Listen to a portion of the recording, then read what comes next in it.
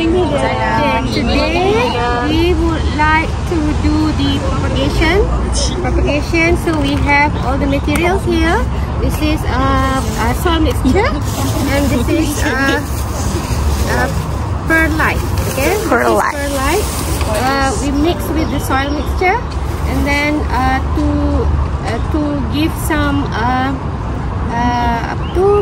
fresh or to loosen the soil mixture in the pot. Okay, and then after that we just put in the plants, or maybe the cuttings or the seed that you have in the pots, and then that's it. Okay, and you'll see how it grows later on. Right, thank you.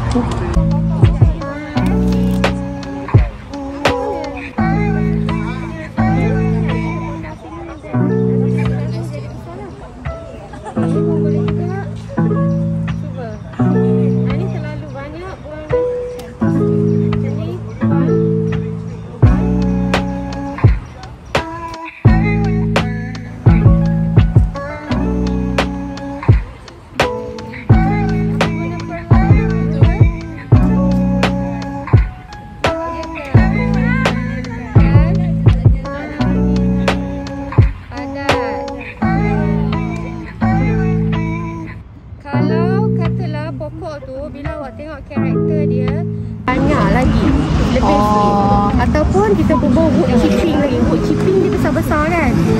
So dia jadi rongga banyak sikit lah. So okay, ni settle. Nanti siram, and then tengok ada punya progression. So ambil satu ni, ambil keluar ni. Nampak tak? Senang je kan? Akar dia tu macam mana? Ha? Kalau tercabut akar ni. Okay. Wow. Ni tanam semula. Okay. Tanam semula ni ya. Letak nanti sampai siram. ni lah ya. Okay, put in the soil mixture into the pot. Okay, fill in 3/4 of the pot, and then mix with the perlite a little bit. Kacau-kacau. Yes. Oh, ni kan? Campur. Mix. Ni saya And punya. then put in. Ni yang tak boleh kan ni? Nanti macam Okay, nanti siram dia. Kalau tak macam confident, buat lagi satu pot. Nanti ambil anak dia lagi yang lain. Okay, that's it. Wow. Alright. Yeah. So yang ni tak boleh.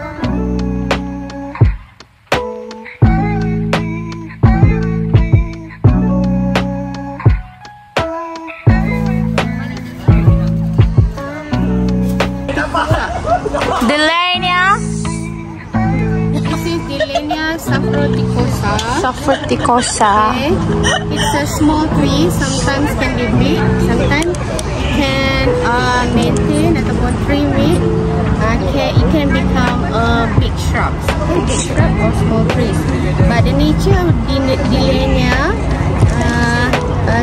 normally it's grow by itself. Okay, at the normally area yang macam open space, okay, construction site and things like that. But sometimes you can use this as a ornamental plant as well, because it has beautiful yellow flowers and bright red fruit. Color fruit. There are also bunga. That is the fruits, yeah? Fruits. Yang dia dah pecah. Oh, I see. Dah pecah. Tapi yang kuning tadi kita tak ambil ya, bunga dia kan? So bright yellow. But the thing is, sometimes it grows by itself, okay? Dekat area yang next to the water, yeah? Next to the water, sometimes tasik, sungai and things like that. So the fruits, yeah, normally fish, yeah, can be eaten by fish. Always fish like the fruits. Okay, Delania saffroticosa. Okay. So as usual, we cut this this is a new shoots. Okay, this is a new shoots. Normally we maintain 1 or 2 shoots within the cutting though. So if it's like this, we can take this out.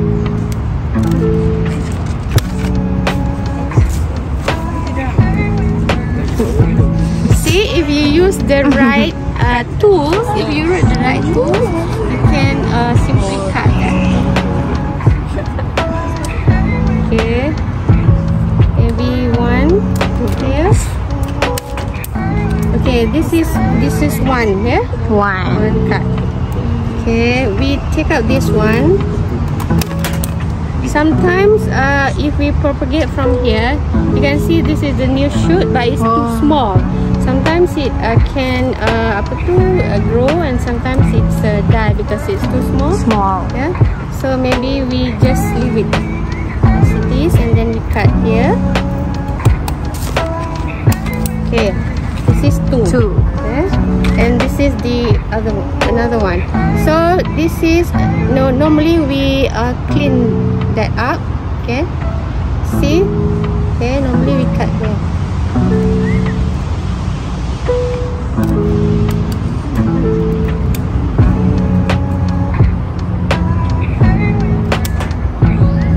Okay, so this is 3. Yeah, 3.